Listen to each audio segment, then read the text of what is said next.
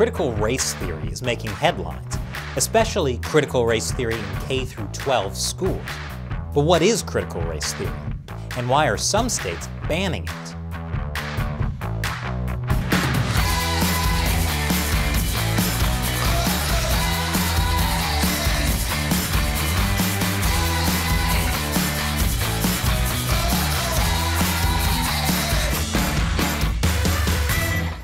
Hi, welcome to America Uncovered. I'm Chris Chappell.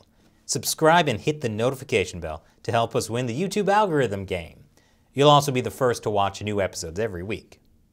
Parents, are you having a difficult time figuring out how to have the talk with your kids? You know, the talk. That's right. The talk about how racism is a systemic problem embedded in every facet of American society and history. It's hard as a parent to know how to bring these things up. But don't worry, you're not alone. There's someone who can help. It's your local public school. They'll teach your kids the 3 R's: reading, writing, and racism. That's right. All the work is done for you by the teachers and school administrators. All you have to do is sit back, turn off your brain, and relax. Critical Race Theory, coming soon to a school near you. Seriously though, critical race theory might actually be coming to a school near you.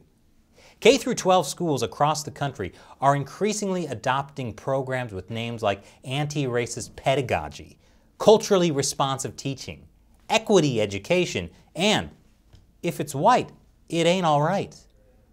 Just kidding about the last one. But the others are real.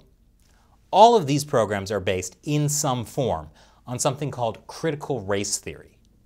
And as these ideas are pushed more and more in K-12 education, some people are getting concerned. So concerned that Idaho recently passed a law banning critical race theory in schools. So did Tennessee and Oklahoma.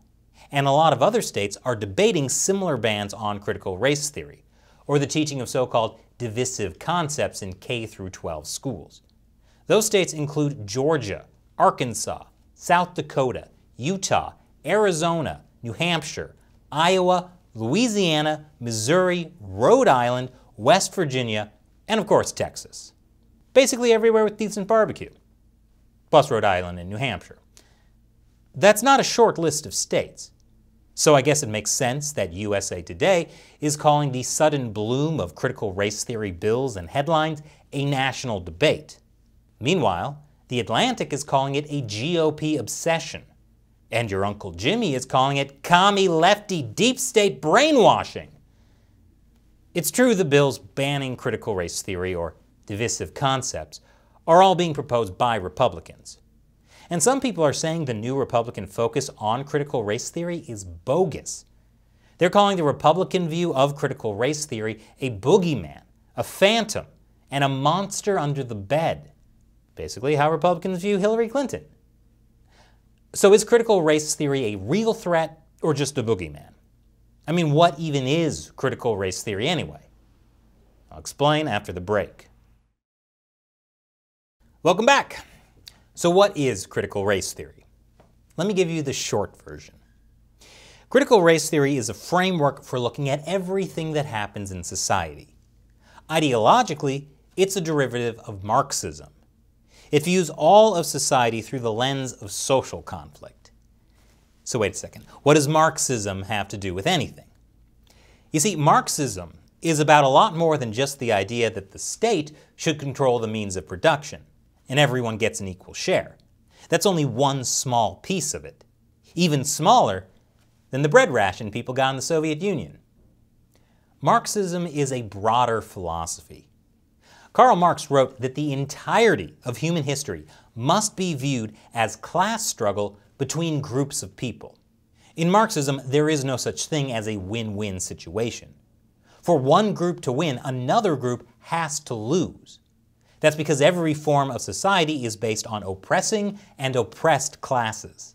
Well, at least until the People's Revolution upends the status quo, then the groups switch places, with the Marxists on top. And when they come to power, they never oppress anyone else. They only create utopias. For example, critical race theory adopts the idea of class struggle from Marxism and applies it to race instead of class. In other words, critical race theory is not the bourgeoisie oppressing the proletariat. It's white people oppressing people of color, and it views racial struggle as the driving force in human history. After, of course, survival, reproduction, and trying to prove your dad was wrong about you. I'll show you, old man. I'll show you. Sorry, that's actually critical dad theory. Critical race theory has led to things like the 1619 Project. It's a revisionist view of history that America was founded not on the Declaration of Independence in 1776 that called for freedom. No. America was founded in 1619, the year the first slaves were brought over, because slavery and racial struggle, not freedom, is the foundation of America. There are lots of definitions of critical race theory out there, but most share one thing. Systemic racism is an inherent, deeply rooted part of American society. Something kind of like this. You may notice that in this vision, the most likely remedy to fix all of society is a chainsaw. You may also notice that in this vision, those that benefit the most from racism are squirrels. No wonder they can walk on power lines. It's all that white privilege. At any rate, Marxism says that you cannot achieve your goals through reform or healing. No, they can be attained only by the forcible overthrow of all existing social conditions. Critical race theory adopts this idea and applies it to completely dismantling American institutions it sees as inherently racist, like the police. The basic idea of racial power struggle has been around for a long time, and in a lot of different forms, including ones that are uncomfortable to talk about. But all this wasn't specifically called critical race theory until the 1970s. And at that time, it was just an obscure university-level course you took if you were desperate to add credits that semester. But over the last few years, it's gotten a facelift. It's been rebranded as anti-racism by scholars like Ibram X. Kendi, author of How to Be an Anti-Racist, and Robin DiAngelo, author of White Fragility, both best-selling books.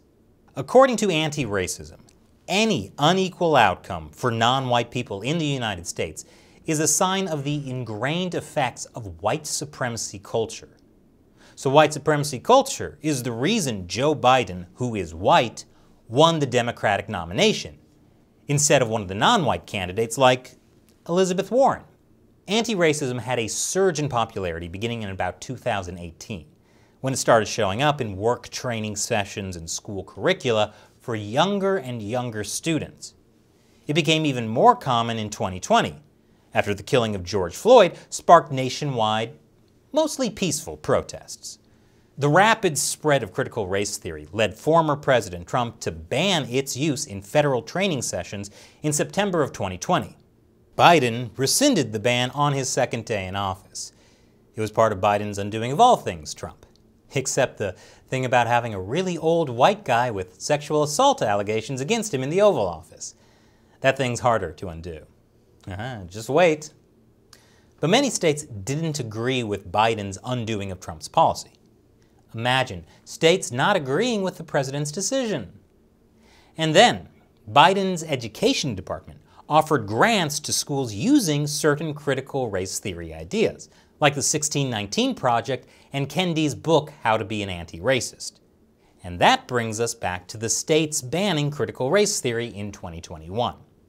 Many of the state's Republicans see themselves as continuing what Trump started, trying to stop the spread of Marxist ideas. Although Texas failed pretty hard at stopping Marxist ideas when they had those really long food lines last year. The Republicans behind the bills banning these teachings in schools argue that critical race theory is un-American political propaganda that stokes racial division. They say it promotes the narrative that America is an inherently racist, evil country, when it isn't.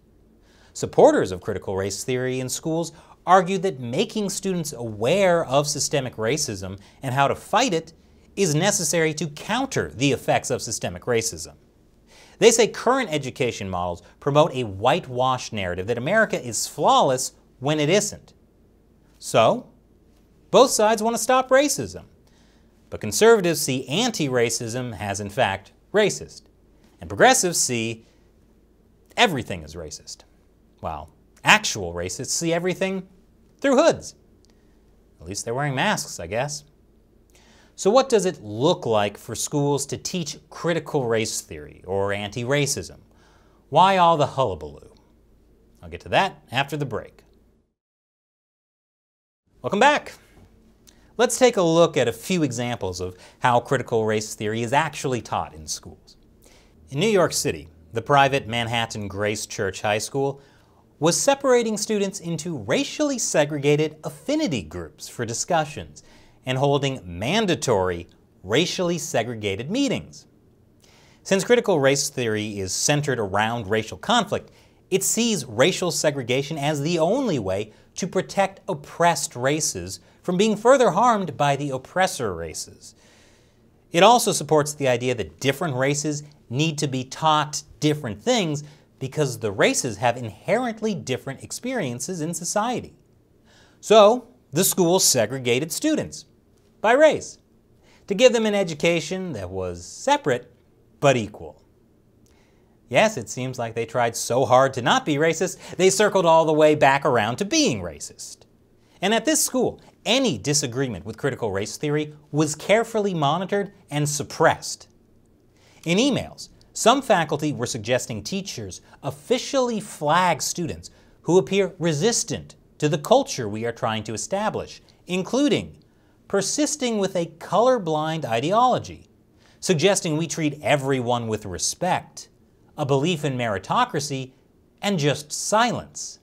In other words, if Martin Luther King Jr. was in that class, and he said people should be judged not by the color of their skin, but by the content of their character, he'd be carefully monitored and suppressed. In this atmosphere, some students at Manhattan Grace Church High School told their math teacher, Paul Rossi, that they felt afraid to challenge the anti-racist curriculum. So Rossi spoke up for them at a whites-only student and faculty Zoom meeting. And he did something truly despicable. He asked questions, hoping to start a discussion.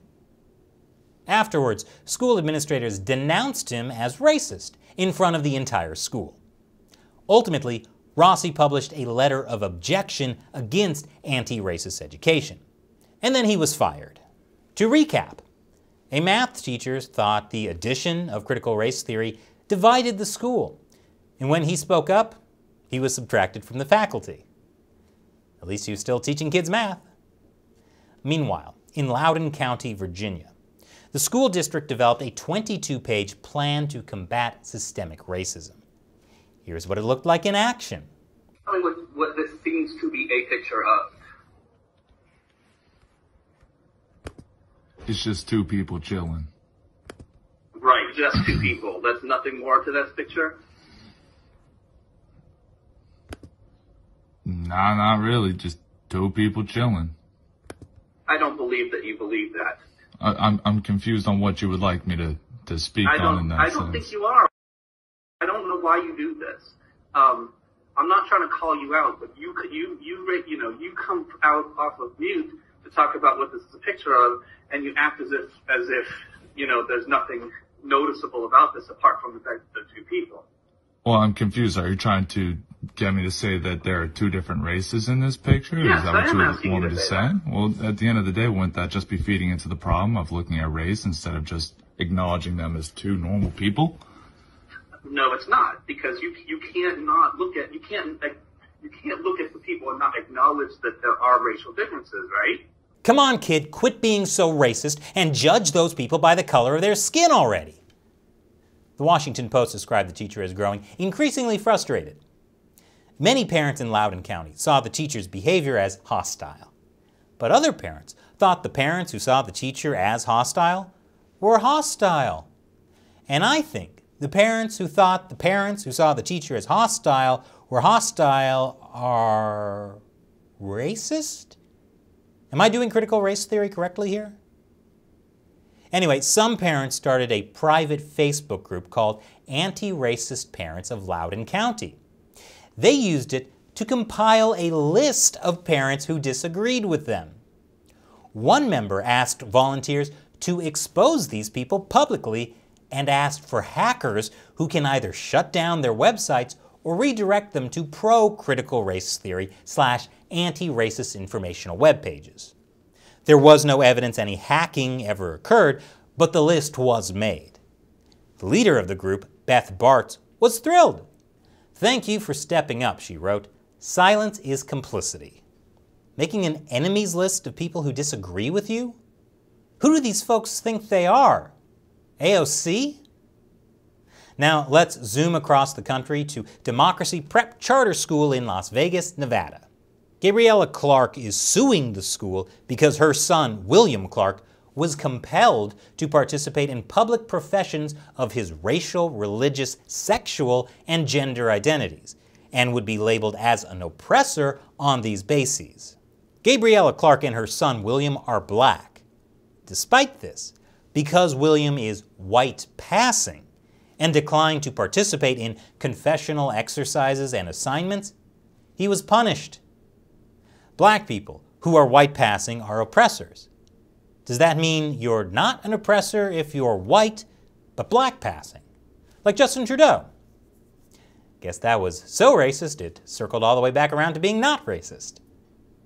And over in Oregon, the Department of Education has given math teachers an 82-page training manual titled A Pathway to Equitable Math Instruction, Dismantling Racism in Mathematics Instruction. Among other things, the document states that white supremacy culture infiltrates math classrooms in everyday teacher actions. For example, the focus on getting the right answer and requiring students to show their work. So, if you're white and you can't get the right answer, you just suck at math. But if you're black and you can't get the answer right, it's because of white supremacy? And California is adopting that equitable math manual now too. Also in California, in Cupertino, that's where Silicon Valley is, third graders there were asked by a teacher to list their oppressive identity characteristics, things like race, class, gender, religion, or family structure. And they were told to circle the identities that hold power and privilege. And yet, they were not asked to identify the main way that third graders oppress each other: farting in lunchboxes. These kinds of things are what led Paul Rossi, the math teacher in New York, you know, that filthy racist, to argue that my school, like so many others, induces students to identify primarily with their race before their individual identities are fully formed. That's absurd. My identity was already fully formed by third grade. I haven't matured one bit. That's the sound of oppression. The funny thing is, those who want to ban critical race theory and those who want to promote critical race theory actually agree on several things. For one, each side agrees that the other side is promoting racism. They just have different ideas of what racism is. Some see racism as treating people differently based on skin color. Others see racism as being part of systemic power structures that lead to different average outcomes across racial groups. Both sides also agree that the other side is attacking free speech. And there are people on both sides who agree that the other side is suppressing unbiased education and critical thinking. Is there a compromise to be found somewhere in there? Maybe, maybe not. But let's look at the bright side. There are lots of people on each side who hate each other, not for the color of their skin, but for the content of their character. We did it, Dr. King. We did it. So what do you think of these examples of critical race theory in schools? Are states justified in banning it? Let us know in the comments below.